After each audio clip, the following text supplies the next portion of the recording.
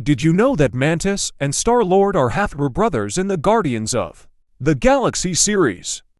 In the second movie of the series, among the alien women Ego was with, there was another of the Mantis type. This woman would normally be featured in a few more scenes, but the producers removed the scene.